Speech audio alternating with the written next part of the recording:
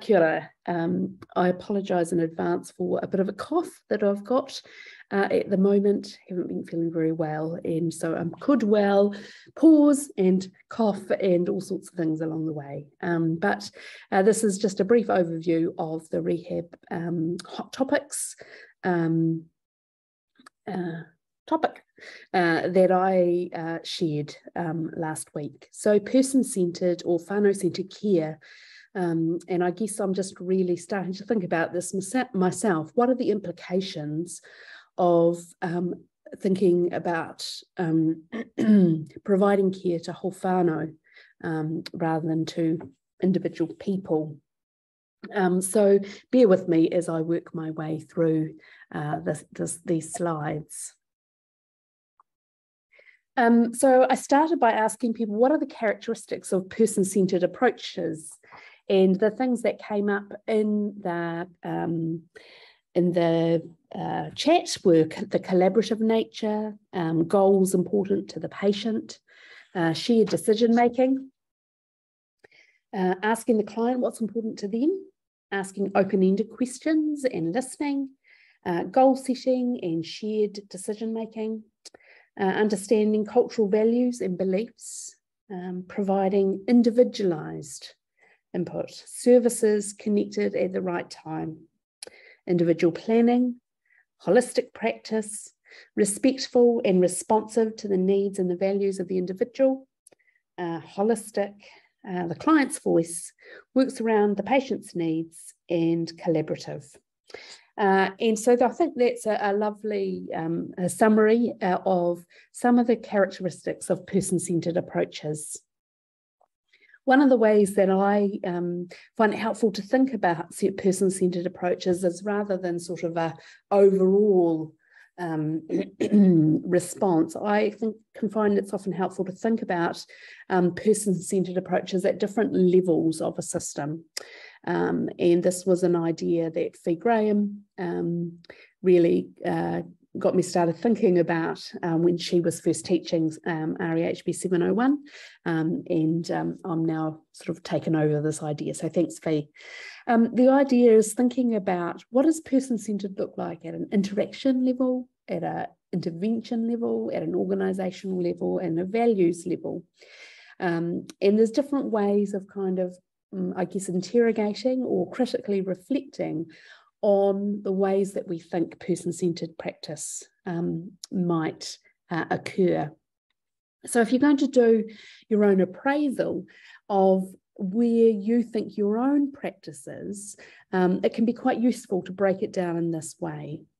So, you know, in terms of each of those different levels, where would you rate yourself on a scale of 1 to 10, the good old like it scale, with 1 being not great at all and 10 being super duper?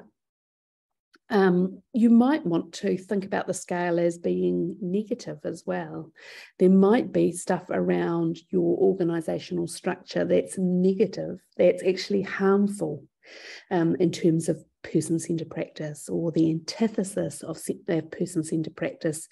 If you're really honest, there might be some stuff about the way that you do things as well, or the way that your values.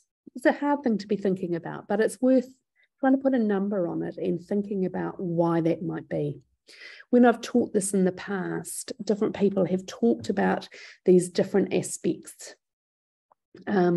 Here, thinking, you know, just some of them are different processes, systems within teams, professional roles, thinking about what care might look like, and the ways that patients can experience choice and control and autonomy within the service. So I think often people think about person-centred care from sort of an individual interaction perspective, but I'm trying to get you to think a little bit more about broader systems and processes and the ways we work together within services, and how does that impact on people's experience of person-centred care. I've got a series of papers that I think are really helpful. I'm happy if anyone wants to get in touch with me individually to get copies of these if you can't access them yourself, but try Google Scholar to see if you can access a free copy anyway, because many of these are free open access these days. So this is a scoping review and a thematic analysis of current literature that's around person-centred rehabilitation. And this just, really highlighting, this is a really useful paper, fantastic reading, but it is only summarising what's currently in the literature. So I guess I'm going to be critiquing what's available in the literature through the lens of this paper. You'll see some names you might recognise from within New Zealand rehabilitation community. And like I say, this paper is well worth a read, fantastic. I've taken that model, which is circular, and put it into bullet points because it's easier to read rather than turning your head from side to side.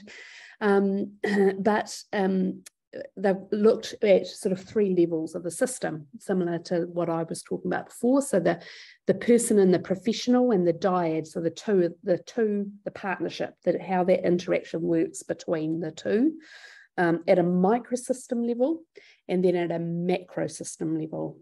Really what I want to highlight today is this microsystem level and this inclusive of significant others.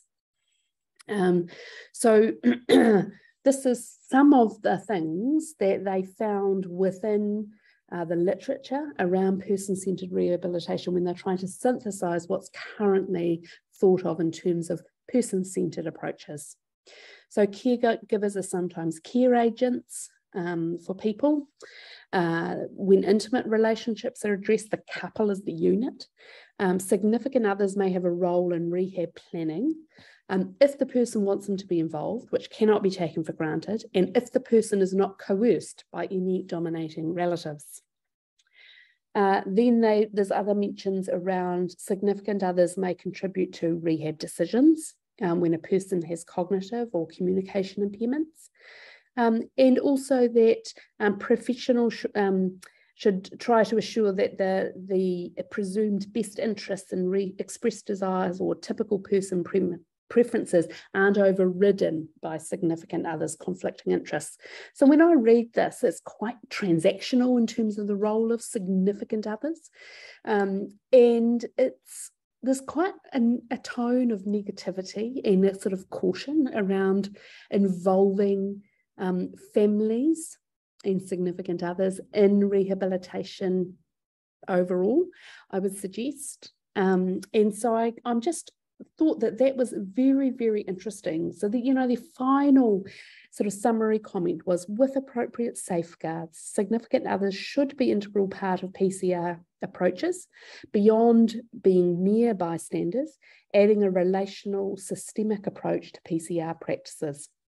So they're endorsing, and it's a really good start.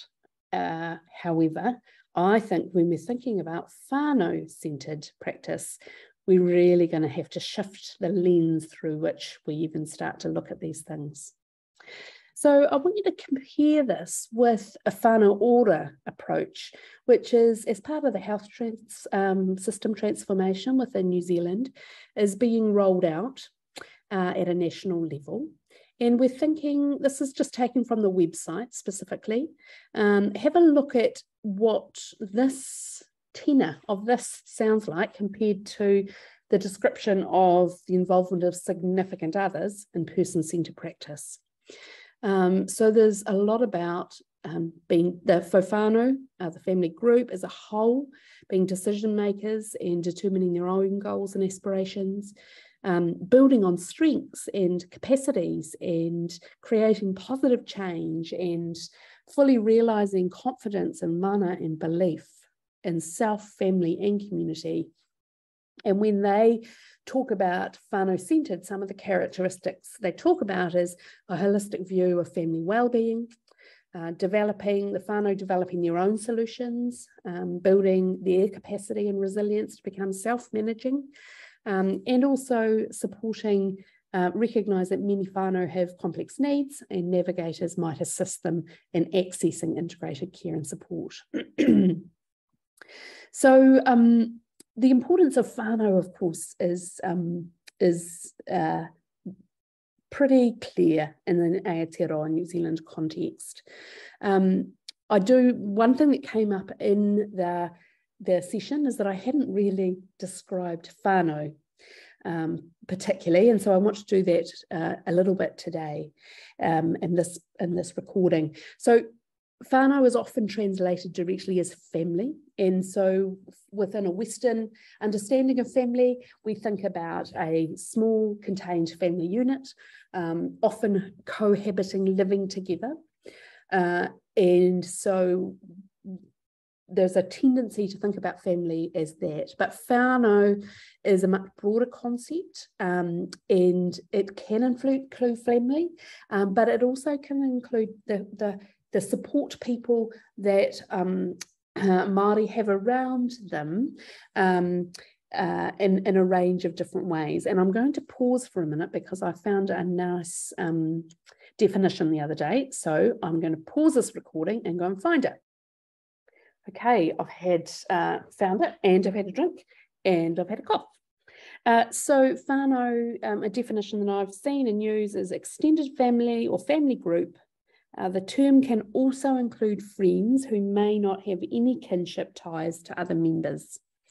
And so what I guess when I hear Māori talk about whānau, what I'm challenged to do is not assume who someone considers their whānau, ask, and also it's a much broader concept and support network, collaborative support network, that isn't just there in a crisis. It is actually underpinning the well-being of the individual. The individual's well-being is deeply connected with the well-being of the group. And I guess that centrality of whānau in terms of health and well-being can be seen in this paper, which has a quite an interesting table where they've looked at various Māori models of health and well-being. And if you look at whānau here, bar one, whānau as a dimension of health and well-being is kind of the most universally considered aspect of health and well-being, and so it's an important concept for us to get our heads around. As Pākehā, it's not something I'm just taking toddler steps in this regard, and so it's really today's just about raising questions, really. So really, you know, as I said, I've been thinking about what are the tensions that might be apparent when we try and sort of put our own understanding of person-centred rehabilitation within a whānau-centred, within whānau needs and aspirations. And can we even do that? Does the model itself not even work? And so in the presentation, I was hoping for some time for people to talk about what do you think, but we ran out of time. So I'll maybe you want to pause now and write down some of the things that you thought about as tensions. And I will also have a look and put some things, talk about some of the things that I've noted. And I guess I was responding to some of these things, particularly because I think when we're thinking about whānau-based care, some of these things are in direct conflict with some of these aspects of person-centred care. But also, yeah, so I'll just leave it there. Have a think about that. I like to finish or make sure people, especially clinicians, have some resources to take away, to continue to think about, to reflect on in their own practice. And I want to draw your attention to the Meihana model. On this slide, I've linked the paper, which you'll see on the next slide as well, but there's also a link to a video presentation of Suze Pitama, who's one of the key authors talking about this model, which is the video itself I found incredibly helpful to hear Suze be able to articulate the centrality of whānau in terms of health and well-being, and the impacts particularly of these winds and currents on people, on the whānau's ability to move towards hauora. Really recommend that video. This is a screen grab of the paper. What I would recommend is this appendix as part of the paper actually lists specific sort of questions or prompts that you could use to try and understand some of these concepts. And for me as Pākehā, I found this incredibly helpful to try and think, okay, so what does this mean? How do I translate this? How might I use this in my practice? So these prompts are very, very helpful. I want to draw your attention to the Physio New Zealand. Have worked and come up with a person and whānau-centred care model, and have tried to consider the combination of both, and have done, you know, a really good job at that. So when you're perhaps thinking about your own practice at an individual level, at a service level, at a team level, and at a values level, how are you measuring up against these things? If you were going to work on specific aspects of practice, what might they be, to consider what whānau safe whānau care might be. This is another framework that I found, which is more used in a mental health space, but I often find it's quite useful to look in other areas to see how, particularly areas where they've been thinking about whānau for a long time. And so this wellbeing outcomes framework, I think, is really interesting, particularly how they've tried to, I guess, they're saying very clearly these are not direct translations, but they're trying to map and help link outcomes and how they might be for Pākehā and a Te Māori perspective. So that's a really interesting document, and it can be downloaded from the He Ara Oranga, or the mental health website. This is another one that I've recently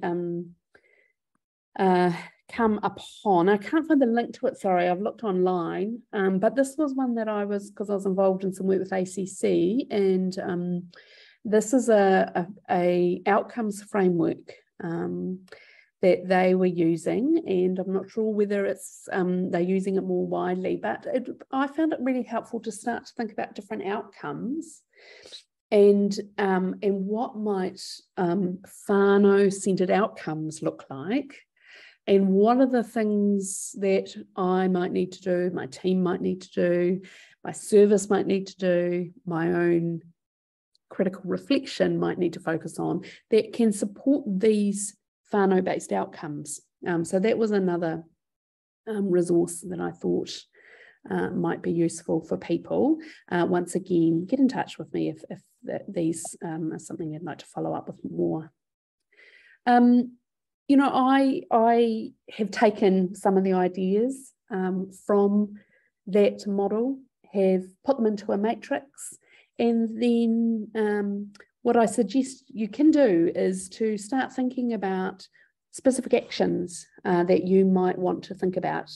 And I guess it's moving from a conceptual sort of whānau-based care, what might that mean, down to what are the things that we might do within a service to move towards whānau-based services, or services that are safe for whānau and are comfortable for whānau, and actually achieve equity of experience for whānau, in the places that we work. So I encourage you to think about some steps and some actions that you can take. Right, I'm going to pause this and have a look at some of the tensions that I was thinking about, see if I can find them. If I can't, I'll just finish it. Thanks, everyone.